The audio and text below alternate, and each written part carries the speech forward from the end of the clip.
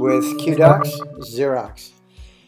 In this video I'm going to show you the best way to add a printer on a Macintosh desktop.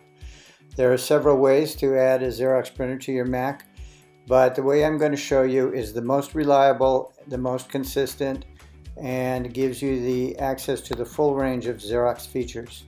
So go to Xerox.com, click on Customer Support, and then click All Support and Drivers. You need to know the model of your Xerox machine. Now in this example I'm using one called the C8055, but you need to know your own model number. Enter it in the search field and hit enter. And then you're going to come up with a page that says drivers and downloads, and you click on that link. The web page will adjust to the platform that you're accessing it from, but if it's the wrong version, you can select the correct version from this list so that you get the correct driver. You'll get a list of drivers, or in this case the most suitable driver, which is the macOS print and scan driver, and agree to the terms and conditions and download. After the file is downloaded, open the DMG file and it'll open up to an executable package, the print driver installer. So open that and agree and continue whenever the pop-ups come up so you can run and install this software. You'll probably have to put in your password.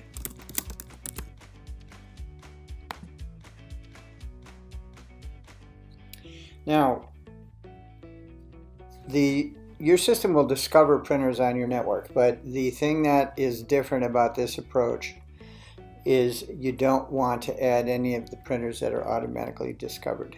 Just click continue, continue, and then close. And it's up to you if you want to keep or delete the Xerox driver. Go to System Preferences to add the printer. The next thing you're going to need to know is the IP address of your printer. So click on Printers and Scanners, click the plus sign. Do not select the printer that is automatically discovered. Click on IP, type in the IP address of your printer.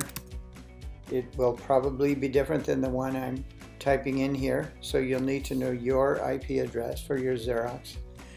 Make sure that this protocol is Line Printer Daemon LPD.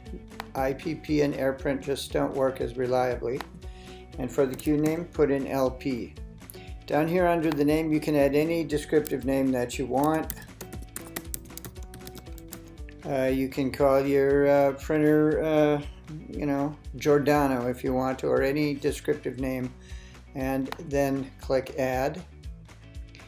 The driver is bidirectional, so it will correctly configure and set up your printer automatically. Now, the next key element, and this is especially true if you're using accounting codes, and if you want to get the full range of Xerox features, you have to create presets.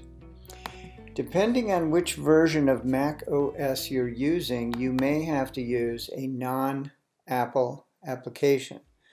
So I'm using Word in this case. You can also use Acrobat Reader. What you're looking for is in the print menu. When you select the new printer that you just created, you want to see a menu called Xerox Features. If you see an option called Printer Features, the preset will not work as reliably. So that's why, depending on the version of Mac OS you have, you may need to use something that's not Preview, Safari, or Mail. So set the features that you want to be your defaults, for example in this case black and white one-sided printing, and then under presets save the current settings as a preset. And now that the preset's been created, you can access it from any other application on your desktop. If you're using Xerox Standard Accounting, go to the Advanced menu, select Accounting, and most likely your accounting method is going to be Xerox Standard Accounting.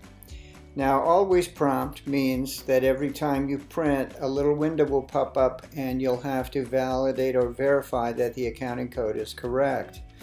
If you're using a workstation where multiple people use the same desktop, that's maybe a good idea. But if you're using your own desktop, you can select Do Not Prompt, and then in this field you can put in the accounting code that is pertinent for you. And then once you've set that up, don't forget to save it as a preset so that it'll automatically be loaded every time you print. You can create as many presets as you like, and that's entirely up to you. So that's the setup for a Xerox print driver on a Mac. I thank you for your time.